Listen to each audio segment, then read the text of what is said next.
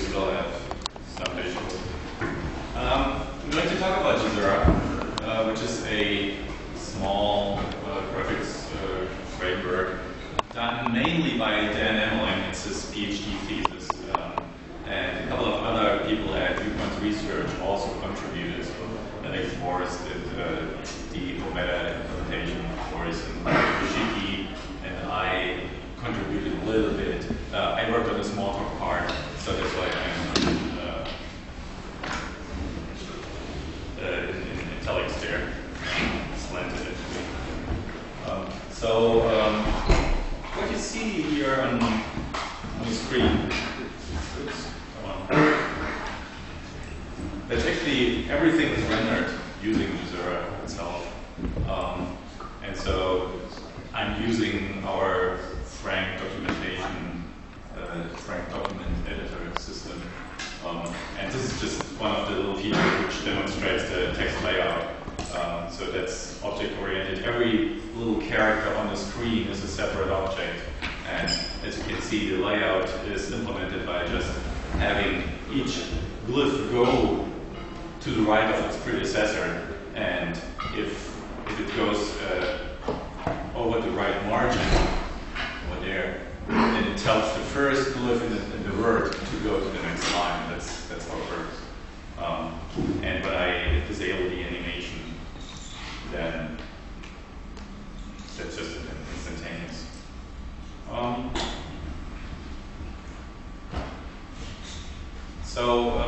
Please feel free to ask questions at any time.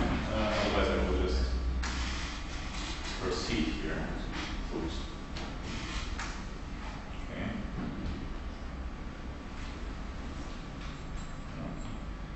Forgot to start the scripting before advancing. All right. Yeah, here we go. So Gezira is a small graphics library, and the point is to find the minimal expression of doing graphics that is about as powerful as Cairo, which we just heard before. That's also where the name comes from. Gezira is actually an island in Cairo. That's where it is. So Cairo is the capital of Egypt, and that little island on the Nile, that's Gezira. That's the name. It's implemented in Nile, which is a stream-based language that Emmerling invented for doing this. Then we have an OMeta-based translator that translates that to either C code or Smalltalk code. And what you see running here now is that the C code has a binding into a Squeak plugin, and that's rendering all those bits. And then there's still a bitblit involved to get the actual bits onto the screen, and then from the screen to the operating system. So it's not really optimal. But our point is to make it really nice and small. And of course, you can use the Smalltalk code for debugging that stuff. Nile itself is a very simple language in a way. It's made of independent kernels that can have arguments and that are connected by streams. Every kernel has an input stream and an output stream. And let me show you, well, maybe just an example over here. Oh, yeah. So if you really want to know more about Nile itself, then you should wait for the PhD thesis to be published. There's a paper and a slide presentation by Dan Emmerling out there. But he made this, and basically the state-of-the-art is code that looks like this in Cairo or Chrome. And there's 10,000s of lines of this. Whereas this is the Gezira source code written in Nile. And this is actually the full renderer. So the basic idea of Gezira is that you only have a single graphics primitive, which is a quadratic Bezier curve. then Dan came up with a little mathematical expression that calculates the contribution of that single Bezier curve to 1 pixel. And everything else is just building up from there. So the actual, can you see the mouse pointer? Not really. So I'll show it here. So what happens is that you feed Beziers into the pipeline, which are like this long maybe. Then they get broken down into single pixel chunks. This is here. So decomposed Beziers gets into Beziers and puts out edge samples. This is the de Castillo algorithm, which is the midpoint subdivision down into until the length is only inside a single pixel. So it's using this little syntax here, which is a wiggly line. It's actually defined over here. So that's the operator. Wiggly line means a plus b divided by 2, just the average of 2 numbers. So either it's inside the pixel, then it does this little thing, or it subdivides and puts those 2 Beziers back into the input stream. Or it generates the coverage, it calculates the coverage, and puts that coverage into the output stream. And so each of these, what looks like a function definition is a kernel. Like this is a little bit longer here. And they are chained using streams. So every kernel has an input stream and an output stream. It reads stuff from the input, writes to the output, and that's it. Okay. Okay, let's switch back here. So apart from generating these pixels, Bert, when you start with something like that, how do you work with it? How do you debug it? What are the tools? I'll come to that. So the current version is the 6th or 7th iteration of the thing. So the history was that Dan looked for this mathematical formula and then tried to find a way how to express it. So the first version was just written in C. It was a huge chunk of C code. It was slow. It wasn't really kernel-based yet. Then he tried to find a nice version that runs fast enough in C, and then he thought up of a language that could describe those semantics, and then that language generates the C code. But I'll show you something. So transforms and shading and compositing and gradients and all that is also expressed in that little language. That's not on this slide. So there's about 1 page of code like this for all the compositing modes that PDF and Photoshop uses. There's some crazy modes like lighten and the regular over. That's what you usually use, and there are highlights and shadows, and I don't know, all these blending modes. Some are more complicated, some less. But in Nile, every kernel is not more than 5 lines. So, and then there's another page of code for stroking. That's the outlining with rounded corners, or with beveled corners, or mitered corners, and all that. So let's see. Oh, yeah. So we made a couple of exploration tools, and this is a little interactive tool for explaining how the Gezira pipelines work. So the basic rendering pipeline is that it is a transform kernel that has a parameter, which is the transformation matrix, just 6 real numbers. Then it gets clipped to a rectangle that gets rasterized, and the texture gets applied, and then it's written into an image. And so we have this little pipeline here. So there's a funnel where you can pipe geometry into it. Geometry is just that star there. So it's a shape made from 10 Bezier curves. it doesn't really look curvy, but if you double a control point in the Bezier curve, then you just get a straight line. So that's the 10 Bezier curves. Then they are transformed, clipped, rasterized. Then there's a uniform color applied, and it's written into this output image here. And I can just click here, and that's what it does. So apparently the transform isn't quite right. Yeah, so the transform that's going on, the geometry is actually centered on the top left. Like here's the center of the star, and then it's translated by 50 pixels in the y direction. And to make it go more to the right, I would have to say 50 pixels here, and try again. Yeah, maybe 100. Oops. And also, it didn't erase anything because we didn't specify that. Yeah. So that's at least centered now. To erase, we would have to construct another pipeline that just fills the background with blue. And I'm going to do that. I have a funnel over here. I'm going to clip those Beziers, rasterize, apply the texture, and then write into an image. Then we need some parameters.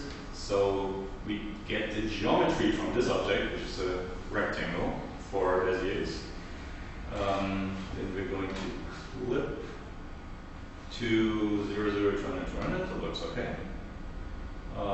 We'll have a uniform color. Let's make it, I don't know, green. And it's going to write to this image. And so I'll execute this pipeline. And there we go. So this is using the Smalltalk code right now, because I can actually edit the kernels that are behind these tiles here. So that's why it takes a while. So now it's green, and now we can run this again. It should put the star on top of it.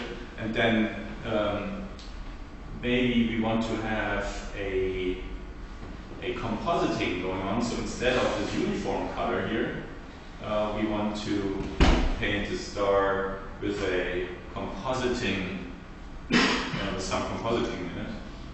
So I should change the transform again, so it's not on the same spot. Let's say 100, 100. And then we're going to composite,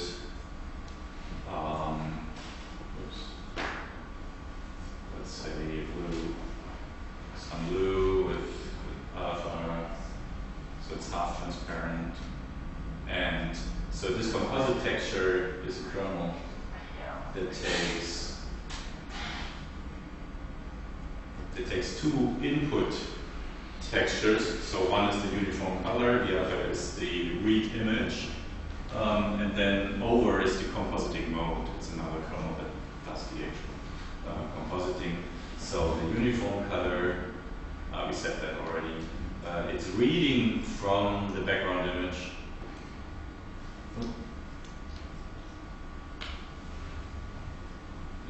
And the over mode, and so hopefully.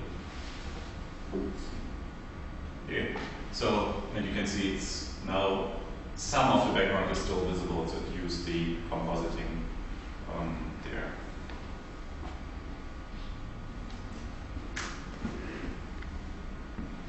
I want to go to the next slide.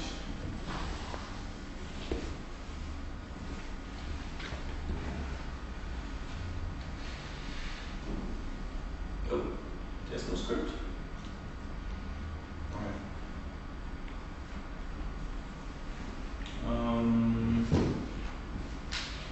Next slide. So I can just create a button. So the idea here in that system is to be, so the far-term goal of the STEPS project is reinventing computing. So it should be something that's always moldable to what you want to do. And right now we're using Smalltalk, and we're using Smalltalk syntax. So I can say the button should fire and it fires then itself. Stack is the whole stack of cards. Here it's modeled on hypercard. Next page. Accept. Okay. Click here. Yeah, that's the next slide. All right.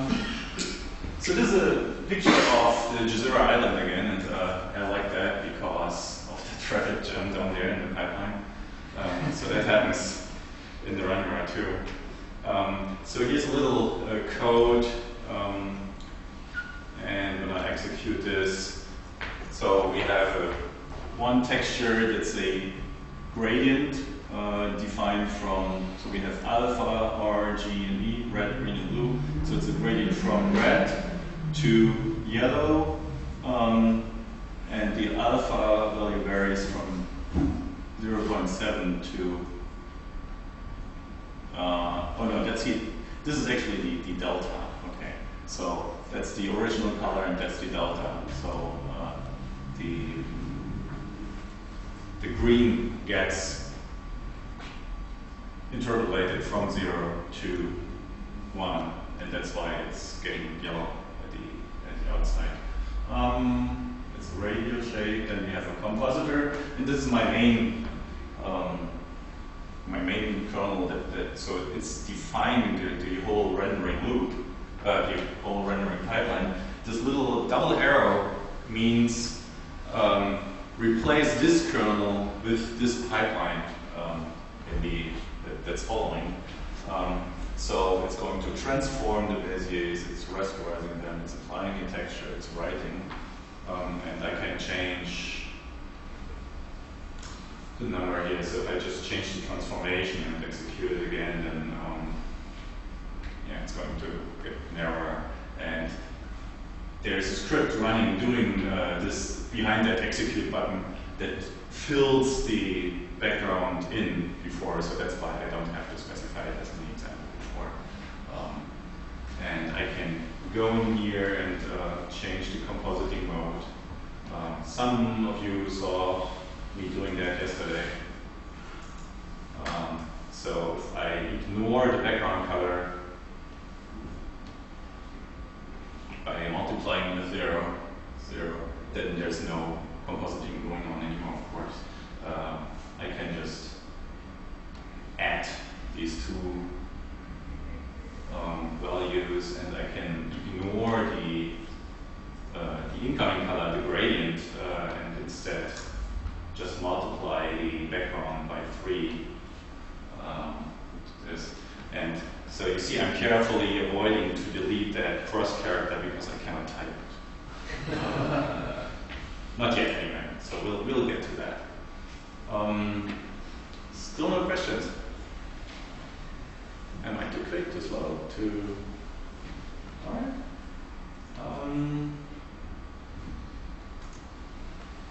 Okay, it's another slide where we didn't do the next button. There's still another way. What's on the next slide? Alright. So maybe I should do a little bit more interesting. So I get out of my full screen mode. So this whole thing is running in Squeak inside a morphing window. Our long-term goal is to replace Squeak with something more interesting, but right now the tools in Smalltalk are just so convenient that we haven't really found anything else. So in the spirit of the old Smalltalks, where Smalltalk 72 was used to create Smalltalk 74, we're kind of trying to build that new system inside the old system until there's a convenient way to switch over. We haven't reached that yet. But if you're following the Funk list, for example, or the publications that Viewpoints Research does, you'll see that there's a steady series of experiments we are doing towards a newer, different computing system. So I just said the translation is slow. But yeah, so I can maybe just show you a little bit. So when here's my, okay, actually I can show you the actual thing that's happening here. So I'm going to open my tools. So that's the Explorer on that object, and there's a Gezira environment. Oops, that was not it. Yeah, here we are. And that's where the magic happens. So when I accept this source code here, oops, that's my source code, then it gets parsed into separate definitions. And so these are all the definitions. There are some definitions that are the built-in kernels, and then down here, oops, down here, there are my own kernels. So that's the microkernel, my own kernel, main kernel. But I can use all those definitions that are already in there. And when I do this, what the compiler does, it creates a little dictionary which has 3 classes in it. So there's a main, which is a GZ main 3 for one class, and icon is another class, and this is another class. And these are classes that are not in the regular Smalltalk hierarchy. So it's an anonymous class. It's not in there's a parent class called GZ kernel, and in that class has a subclasses array, but these classes are not in there. But the class has a pointer back to that superclass. So when I close this window, all these classes get garbage collected. Or when I create a new, when I create it, yeah. So I'm mumbling, sorry. So these are 2 methods that got generated, and maybe the process method is interesting. So I can just get at the source code of that. And this is the process method for the my com kernel, which used to do the b times 3. And as you can see, that's the whole thing that's going on. So while there is still input, read 8 numbers from the input stream, multiply each by 3, and output 4 numbers to the output stream. That's it. And this basically looks similar in the C version, except that you can imagine this runs for, this creates huge intermediate streams, right? When I render a full screen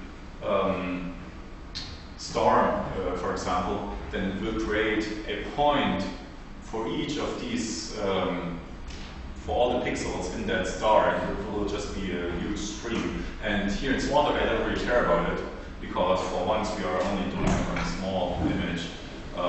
And secondly, we're not really using this for interactivity.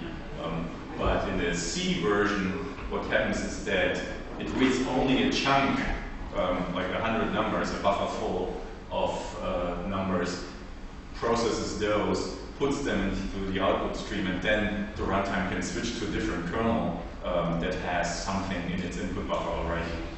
So that way, we never have huge amounts of temporary data, but it's just flowing through the pipeline. And I come to that later, because those kernels are independent of each other, they can be run in parallel.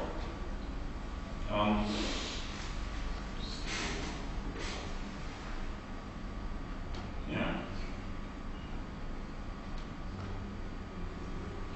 So recompiling only the change kernels, that is one little trick I put in there. So what's happening is that the source code gets parsed but not translated yet, and then I have the definition of those kernels as a string. Then I just compare the strings. If they change, it gets recompiled. If not, it That's not a good trick from now. So that's a trick someone might use because the Smalltalk compiler, if you are editing methods, it's also kind of slow, at least the one in Squeak. So because you're always only editing a single method, it doesn't really matter. But if you were to parse a whole file, filing in something takes a lot of time. And if you were to use some format that has that defines many methods, but you only want to change one, then this trick could help. So you find out which of the methods change, and you would only regroup on that. Anyway, that's unrelated. What else do we have here? Oh yes, Smalltalk code generation is fun in Squeak because Squeak still uses basically the original Smalltalk 80 bytecode set, and it's only made for handwritten methods. So there are various limitations in there. We have 2 frame sizes in the VM, and the large frame can have 64 words in it. And so the maximum number of temporal variables you can use, if you don't have any arguments, is 52. So the rest of the arguments is something else on the frame. There needs to be an instruction pointer and all that stuff. This is kind of limiting because some of the generated kernels have hundreds of temporary variables just because of the way the code generator is written. And because the code generator was written for a C compiler first, and C compilers do not have this limitation, I ran into this very quickly.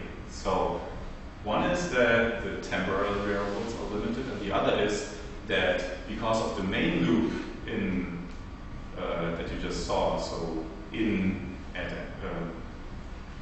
end while false, this body, what happens in bytecode is that you have a jump from the far end back to the top, and the longest distance you can jump in Squeak is 1024 bytes. So you can only have 1K of bytecodes. That's by far not enough for these simulated things. So what the code generator does, and that might be interesting, is so these are all generated kernels. The apply texture kernel, for example, that's kind of simple because this only creates a new pipeline. Maybe I should show the corresponding source code for that, which is in texture.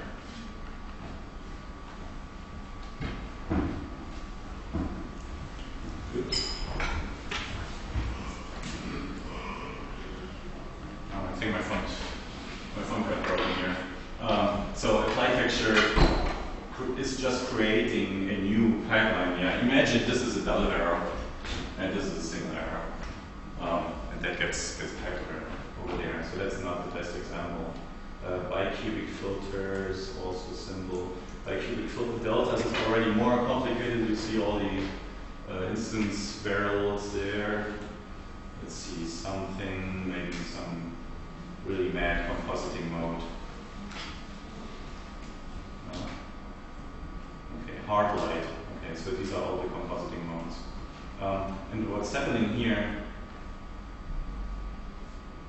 is that we still have that loop, but then at the end of the loop, this gets chained into the next method.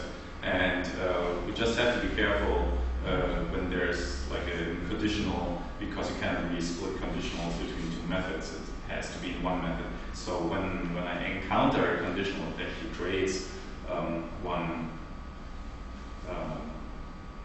new method always. So instead of browsing, I should just find the class that has this method. Yeah. Prepare basics for stroke. So that looks complicated. So that process method does some setup. There's some simple conditionals here, but then at the end there's also a more complicated conditional. Maybe I should show you.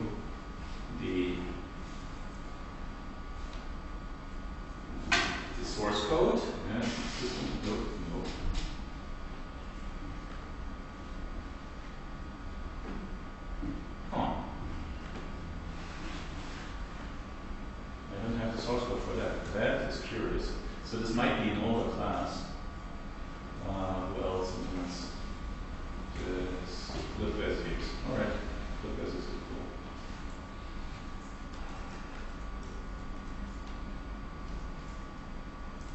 Yeah. Look. So this is the source code, which again doesn't really show the characters correctly. Anyway, you can see here that there are some ifs in there, and that's why this class has a lot of different ifs in there. So it goes into process 1 or process 2, and process 1 just outputs something. Process 2 is more complicated. It goes into process 3 or 4, and 3 does some output, 4 does something more complicated, and then spills over into process 5. Yes? So what you're showing here is basically the same that happens under the hoods with the anonymous classes. It's just that you put it in some. Yes. Okay. So, yeah, exactly. So that happens dynamically. You don't see any of these. Right. Right. So we for the original Gezira kernels, the predefined ones, we generate real classes, and then for the user-defined ones that I put on the slide, this happens in the background and anonymously. But this way here, it's easier to browse. And so these kernels here, yeah, that's what happens. Also, it might be a historic artifact because we did real code generation first, building real classes, and then added the scripting where we modified it to do the uniclass stuff. And you also said that this thing could generate C code that then you compile and then statically link to some. Yes. So I can show you. See. So that's the Nile, Gezira C, C. So that's the generated C code. And for example, the transform points kernel. While there is something in the input buffer, it gets 2 items, an x and a y, out of the input buffer, does some multiplication and add, and another multiply and add, and then appends that to the output buffer. To run this, you need like a C runtime, so the same that you have in a Smalltalk in C. Yes, yes. So there's some handwritten C code to run these kernels, yes, and to set up the pipelines and to fire that up. And then, for example, in the multi-threaded runtime, you also need to create processes and do the scheduling of these kernels. So that was the transform points kernel. Transform points. So that's how it looks like in Smalltalk. But it's basically the same. It's 2 multiplies, 2 adds, 2 multiplies, 2 adds.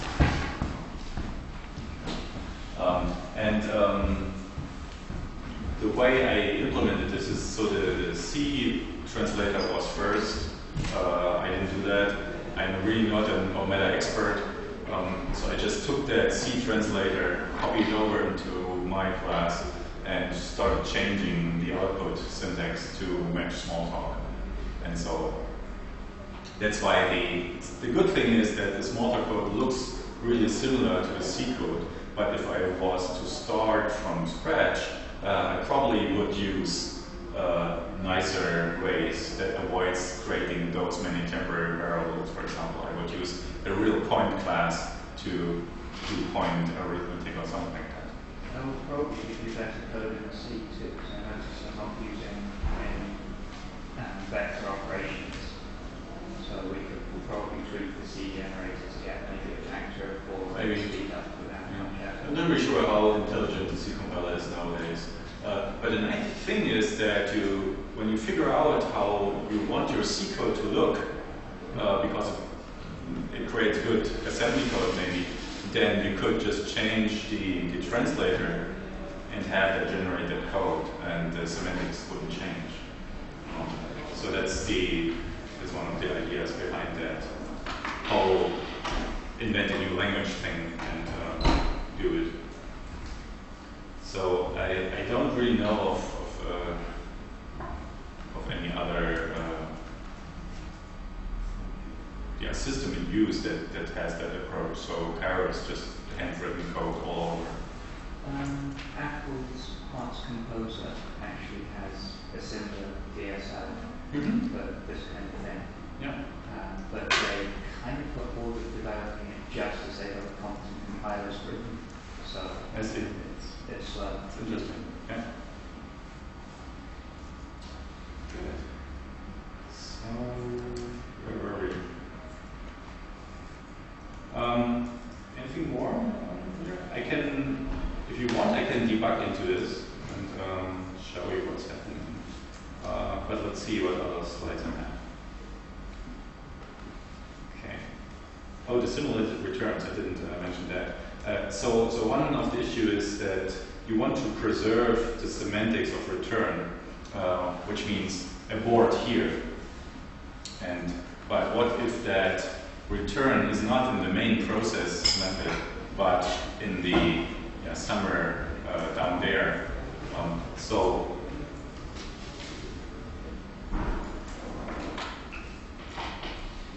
these are all the process methods. Let me see where it's called. Process 2. So this is the main function that is called. This is used for every kernel, depending on if I have a downstream kernel. So the kernels are all chained; they're pipelines. So they're linked list downstream points to the next kernel. So if I have a downstream kernel, I use as output buffer the two. If I don't have a downstream kernel, I use the two stream as output. Otherwise, I just create a temporary output. Then the process method is what every class overrides. And then if the answer is process switch, then do this or that. And so, let's see.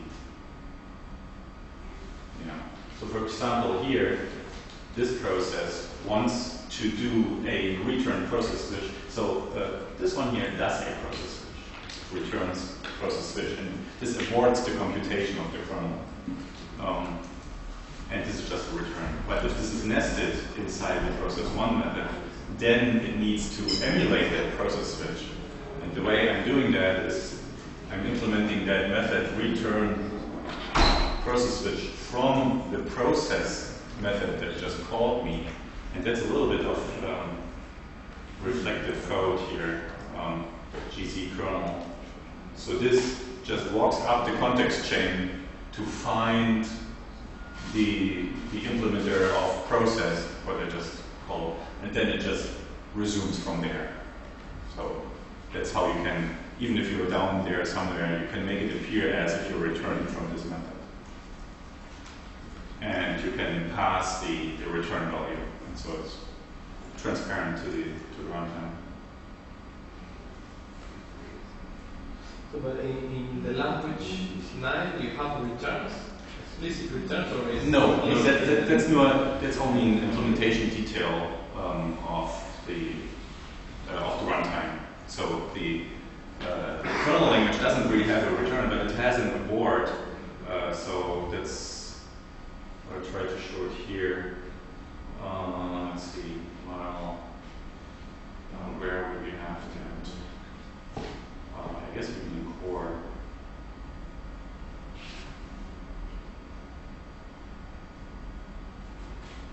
Yes, here. So this double arrow means do not continue evaluating this kernel, but replace myself with a different kernel. That's a process switch, what I call process switch. So because there are actually some kernels, I'm just not sure which ones, that do some computation before and after. Well, actually, I know. That's the stroking. That looks really weird. This is in here. No. Just waiting.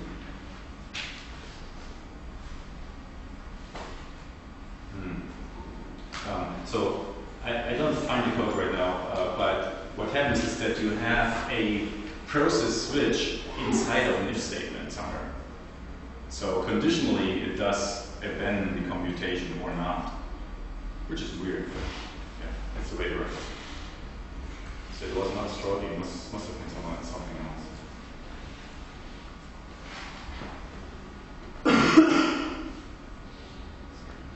Yes. Okay. That's the simulated returns. And then, oh yes, the multi-threaded runtime. So that's something interesting. What I'm showing here running is this is single-threaded runtime. So if I actually show the processor utilization, CPU usage, and then I do something like, come on.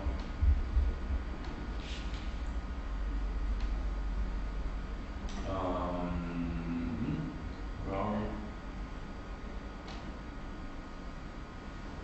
oops. Not really sure why it's so slow right now. But anyway, you can see the CPU spiking there. Okay, move it up. There we go. Better? Yes.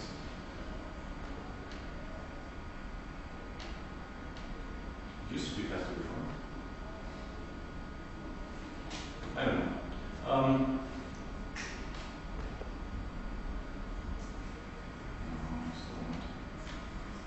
So a lot of time is actually spent rendering here. The system itself isn't that slow. It's not really efficient either, but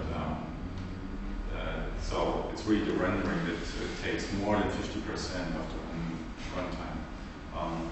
And we have an experimental version of the runtime that uses multiple threads. So this is using one thread right now. And then I can make it go faster by using 2 threads. And go faster, go faster, go faster.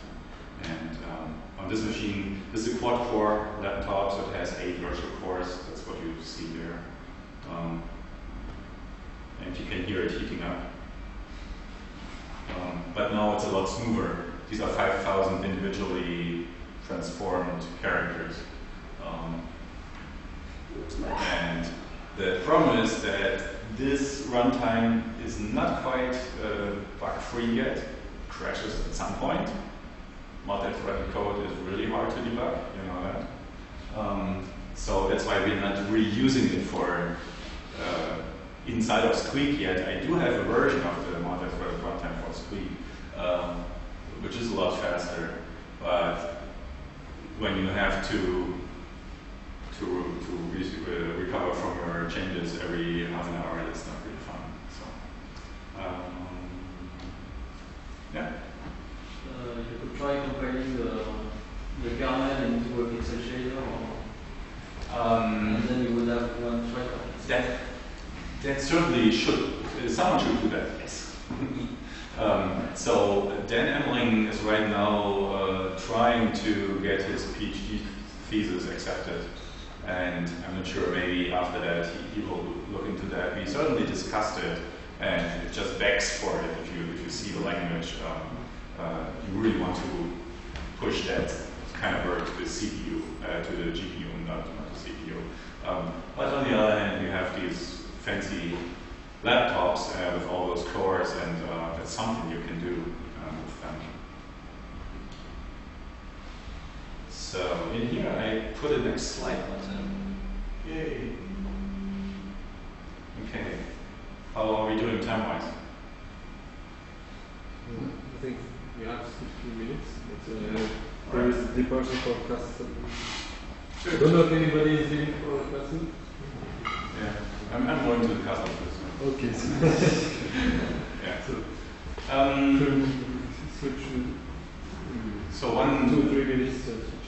one problem in the bindings is that if I construct these pipelines by several primitive calls, by the time I do the final rendering call that just executes the pipeline, my bitmaps might have shifted in the object memory. And so one way would be to allocate these bitmaps outside the object memory. There is no pinning down of objects in the Squeak object memory, so you cannot use that. That would be helpful. So my approach is that I have a single rendering primitive that gets fed a full specification for the pipeline. So the way that looks, I can show you.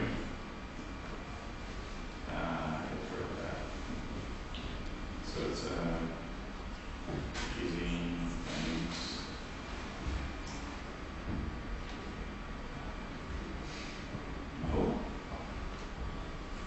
so 0 bindings. Okay. So there's an example. And so this is what happens. This is the interface between the image and the primitive. So it's just a literal array. Well, not quite literal, because this is a form, target is a form, vertices is a float array. But this is the whole pipeline, and this uses a stack-like language. So what happens is that the kernel gets pushed on the stack, this kernel gets pushed on the stack, this kernel, and then the render kernel expects 2 kernels as argument. So that's compiled into the primitive. And so the render kernel takes these 2 from the stack as an argument, and then this pipeline thing takes this kernel and this kernel and this kernel and makes a pipeline out of it. And then we have the feed thing which just pushes the vertices into the pipeline. And then there's this single prim execute that's doing the actual work. It renders into the target form, and then to get it onto the screen for this example here, it's just using a bitloop call. So I can pretend when I do that, it just renders onto the display.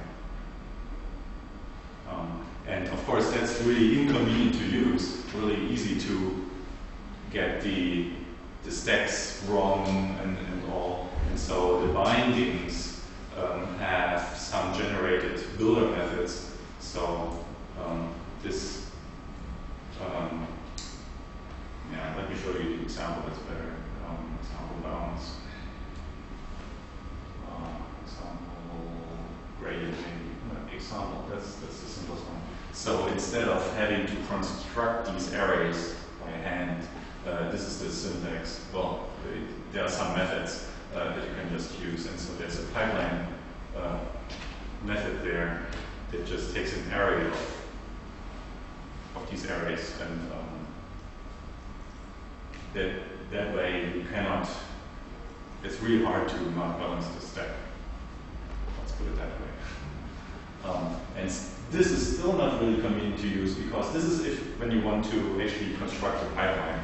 But what we actually use here, there are, I don't know, at most 3 different pipelines that we use. There's one where you have stroking, where you don't have stroking, and you have a bitmap fill or another fill.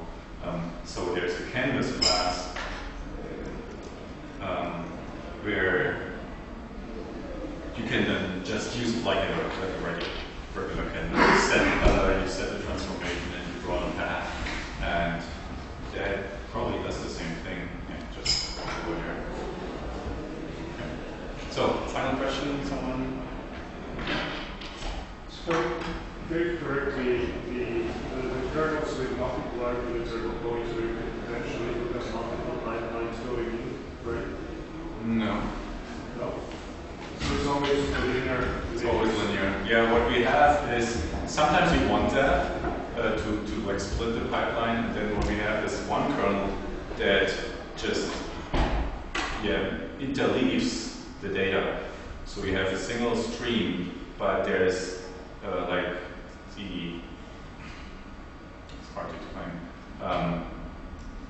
So it puts one data item in the other, and then the one and the other, one and the other. And then the next kernel could just work on every second item. So it passes the rest through. So there are several versions of the runtime, and we settled on that one. Previously there was another one where you actually could have multiple outputs and inputs, but that made the language harder. And essentially you couldn't specify those kernels in the language, so you had some kernels, primitive kernels that were written outside the language that had this feature of combining multiple streams and splitting them, and so we got rid of it. Okay. Thank you, Bert. All right.